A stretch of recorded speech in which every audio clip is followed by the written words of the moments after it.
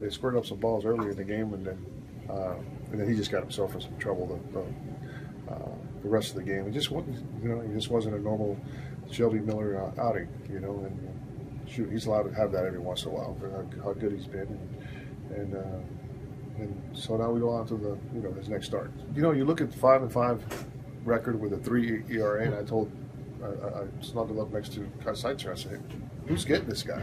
Because we haven't seen him, and we got some pretty good hitters a lot.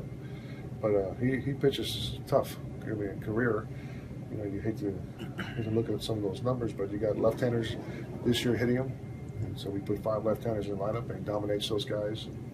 And he's been rolling pretty good here the last 5 or 6 outings. He did a nice job. He really did a nice job. I was excited for him. Here's a guy that it was a recommendation from Mark Connor, a pitching coach that he had pitched for with the Texas Rangers, and we got him into camp, and he's been terrific, and good for him. And I think his parents were in the stands, and it's a nice outing.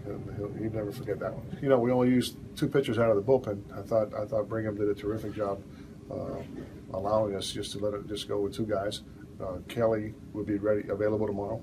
We didn't burn him, and we didn't burn the 4 or 5 other guys that we could have. So he's the MVP of the team right now. The MVP of the game is Brigham. Gave us 3 solid innings.